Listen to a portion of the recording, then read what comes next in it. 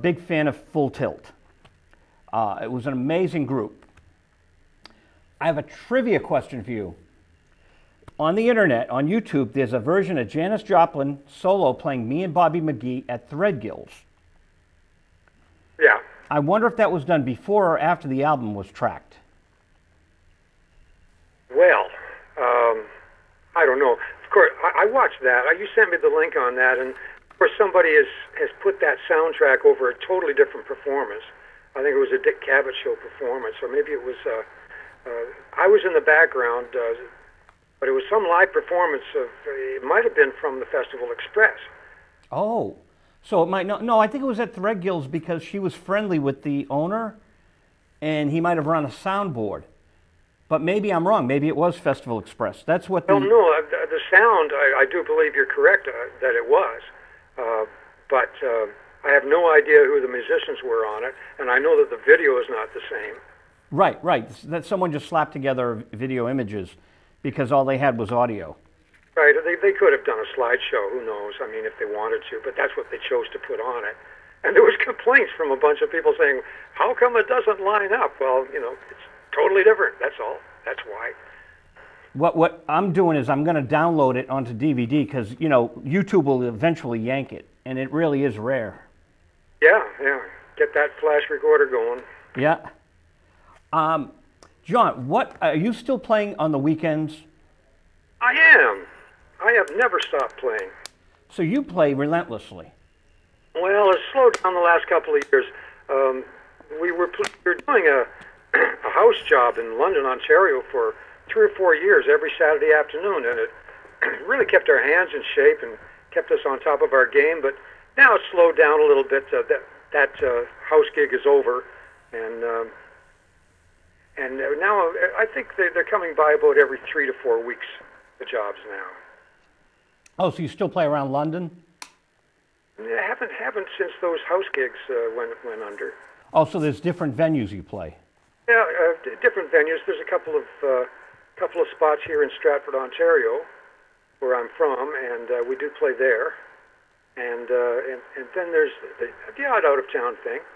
But we're not really pursuing it all that strongly these days. Everybody has their own lives and their own other things to do. But we do keep our hand in, and if there isn't a job for 3 or 4 weeks, we definitely get together for an evening or two and run through some tunes. It's just fun. And what's the name of the group? Plum Loco. Say that again? Plum Loco. P-L-U-M? Yeah, P-L-U-M-L-O-C-O. Plum Loco. Yeah, it's what Gabby Hayes called Roy Rogers when he wanted to do something crazy. He says, "You're Plum Loco." Well, you know what I would love to do? I would love to bring Marty Ballin of the Jefferson Airplane up to your area to do some concerts and have your Plum Loco open. That'd be great. Because I work with Marty, and we just got him a brand new agency, a big agency, to book him worldwide. And we're doing the entire Surrealistic Pillow album, which is the second Jefferson Airplane album with Somebody to Love, White Rabbit, Today. So did you ever play, oh sure, you played on stage with Marty at Woodstock. Maybe not the same day. Would that be Woodstock 69 you're talking about? Right, Jefferson Airplane played one of the days. I'm not sure if it was 15, 16, or 17. Yeah. Well, I was only there for one day, and there was a lot of bands on, so I was sort of focused on our particular show. I know that before we went on at Woodstock 69, Creedence was playing. I remember watching them from 180 degrees from the front, sort of just watching the back of their amps, and as we were setting up, and of course they rotated the stage, and we started playing, and Creedence tore down. You know what's really strange is Creedence wasn't on the original LP.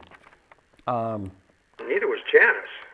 Right, but Janis was so larger than life, you always knew Janis and Woodstock. Creedence never got the cachet Janis got, even though they both weren't on the live album. The 5 live albums, Woodstock 1 or 2. Well, I think some of it might have been contractual.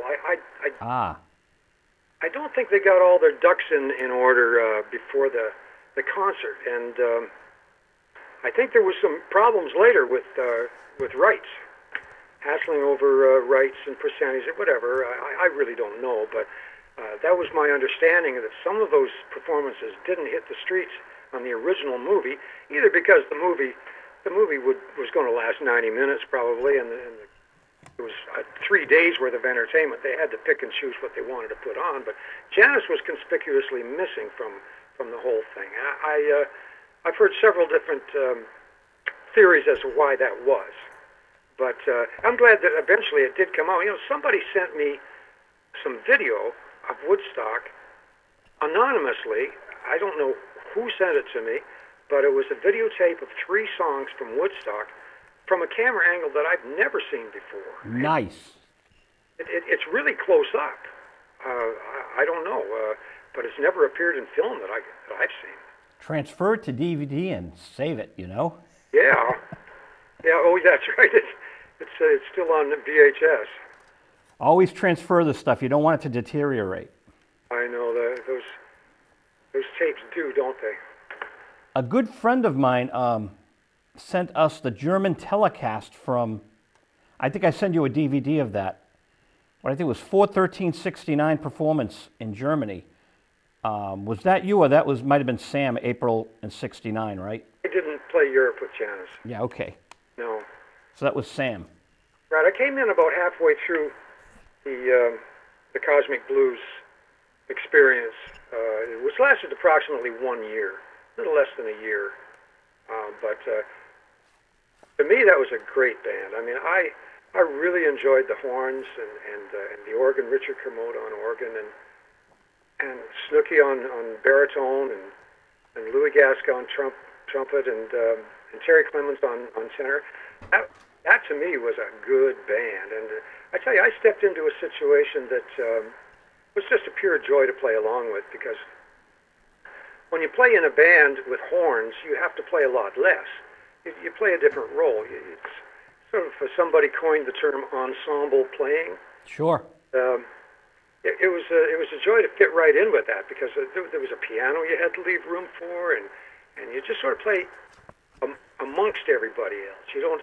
It's not like a guitar, bass, and drums trio where the guitar has to do everything. You know, like Hendrix or the Cream or something like this. This was a real joy, and to hear those horn parts. Like, I have a favorite video that's on YouTube right now, and it was from a performance that we did on NBC. I think it was, I don't remember the name of the show now, Rocket or something like that. It's hosted by David Steinberg. Oh, I'll have to look it up. Yeah, and we do Try, and we do Maybe. She does a tremendous job on Maybe, and there you can really hear the horns and what they can do. It was a enjoyable band, and then when she finally did decide to make a change, she turned everybody loose except for me and Brad Campbell, the bass player, who was also another Canadian from down the road here, and who I see fairly often. And she retained the two of us to go back to California and form Full Tilt.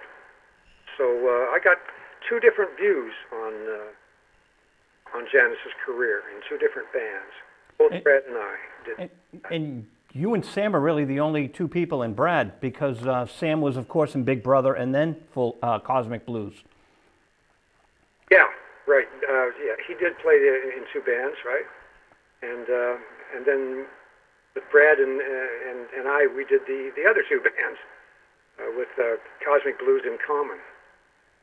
And so, yeah,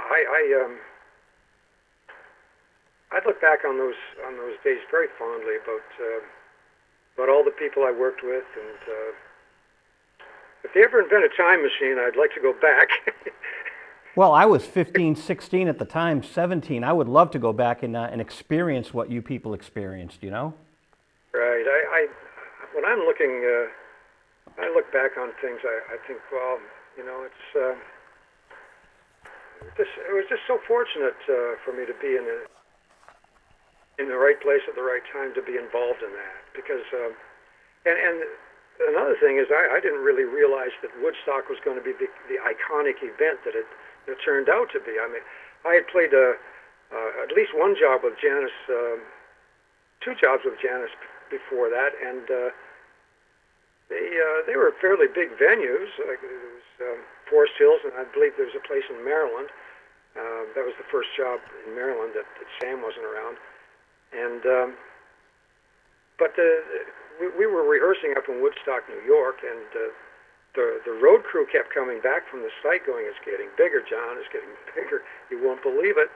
And to me, if you can't see past the first 5 rows, it doesn't mean anything whether there's a 500,000 people out there or not. I mean, we played at night, and I couldn't really see beyond the first 5 or 10 rows of people standing there. So, as far as I was concerned, it was just as good as playing to a small little intimate audience, you know. But there was just so much going on that I had to be on my toes. I had to keep track of what key we're going to be in. I had to watch Janis for counting the songs in, or whoever was going to be counting, and I just had to more or less stay on track. And you can only look out of the audience for so long, and then you've got to look back and take care of business and do your job. So the most important thing to me was that I didn't play anything drastically wrong. And it really was the third job I had played with Janis, and I really wasn't totally sure of what I was supposed to be doing, but I had practiced a lot on my own and with rehearsals with the band, and I made a lot of notes and tried to keep track of what I had to do, and I reviewed that constantly up until that point. But you know, there's something I learned over the years, is that stage fright doesn't set in unless you don't feel prepared. And I didn't have stage fright at Woodstock because I figured I would go with my experience and what I had managed to assume, and I just hoped everything came off for the best, and then I just had fun, and I just did what I'd always tried to do, which is play well. So, and in retrospect, I guess it was okay, you know. I'm holding up the poster from the Woodstock experience with people, August 15th to 18th, 1969. Oh, yeah. And then there's a nice picture of Janis, beautiful red picture of Janis on the poster. I hope Sony sent you the Pearl Deluxe with the bonus disc. I believe they did, yes.